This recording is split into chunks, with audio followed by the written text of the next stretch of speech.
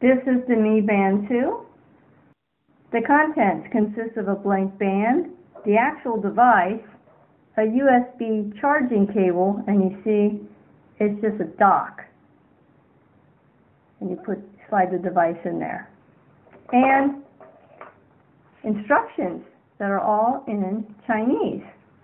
Plugged in, you can see the charging status by pressing the little round circle. This is an Android device.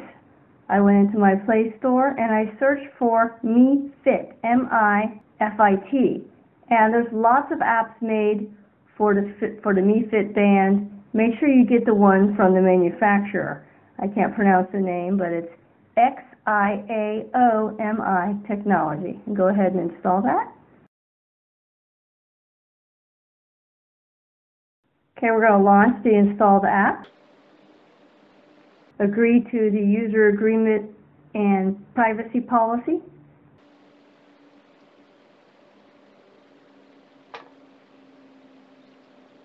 I clicked on sign in, or I touched sign in.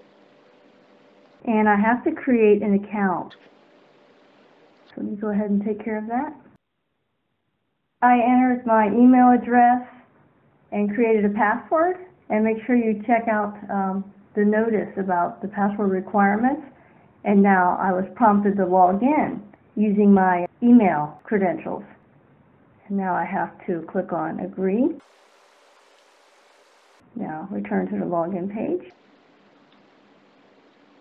Sign in.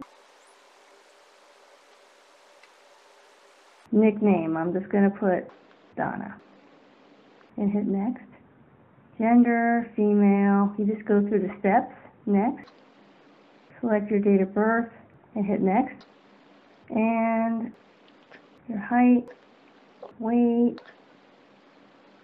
hit next.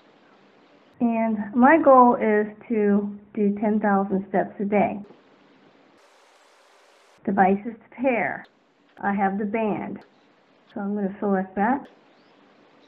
It says keep the band close to your phone. Okay, it found the device and it says press the band, and it even has an indicator on the device. Press the little round circle. It's finishing the pairing. Paired successfully. Okay, so it updated the firmware, connected, and then did a second firmware update and connected.